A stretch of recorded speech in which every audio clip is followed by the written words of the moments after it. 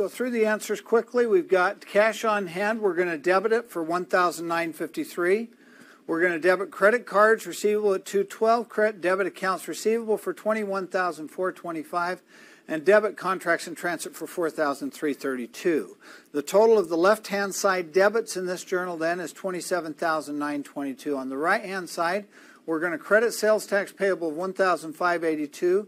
We're going to credit furniture sales of $4,640.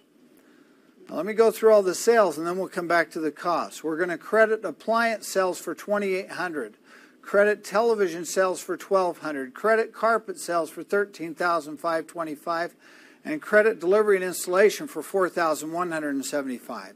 The credits, beginning with sales tax and working across then of the right-hand side, is also $27,922 in total.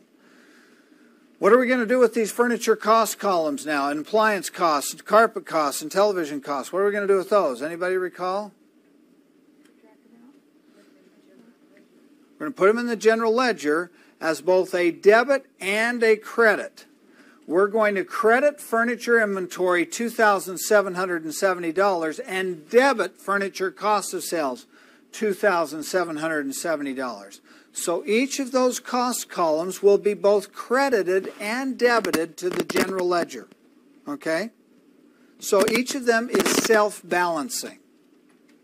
Unlike the others where we have a debit on the left and a credit on the right, here we have one column that will be both debited and credited. Now, once again, could we have written the number twice?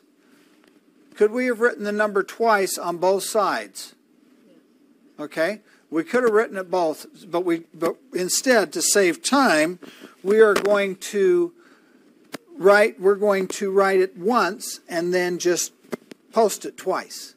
Okay? Does everyone see what I'm saying here? Now, we're going to get to the general ledger in a few minutes, but I want you to understand that. So we're going to do that with the furniture costs. We're going to do it with the appliance costs and the television costs and the carpet costs. We're going to enter both the credit and the debit in when we get to that point.